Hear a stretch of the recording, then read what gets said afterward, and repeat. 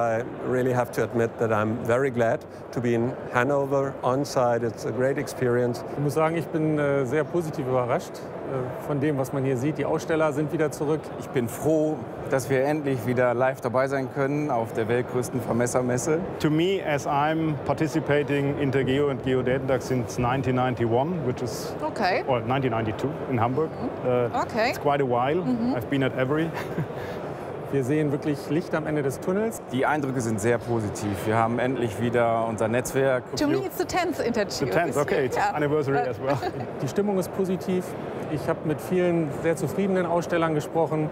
Der Blick geht nach vorne und das ist eigentlich das, was zählt, das Signal an die Branche.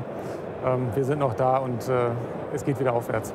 I was really missing this because it was always the event in the year where we met people, talked to people, which we usually don't meet during the year.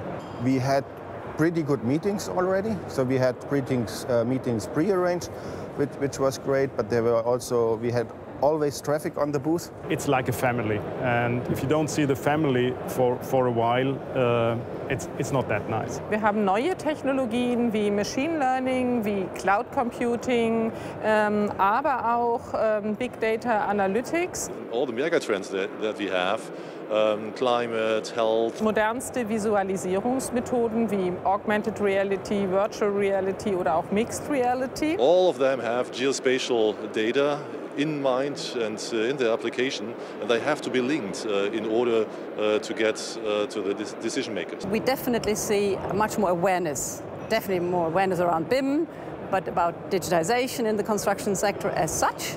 That's good.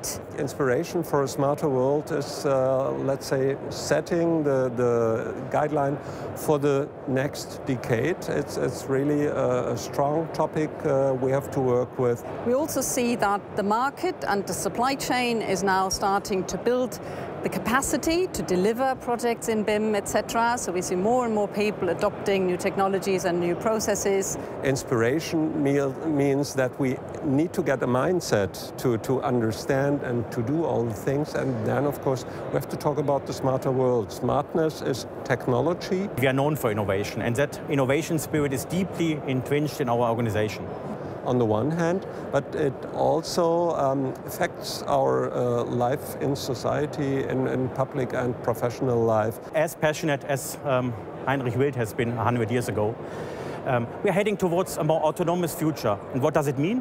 We are really trying to utilize the data. And also, and that's personally, I think that's really important, that we now see a wider adoption of digital technologies, not only in design and construction, but also now in operation and maintenance. So what we call the whole life cycle of an asset, that's now slowly starting to happen. So that's all the positive things that I'm seeing.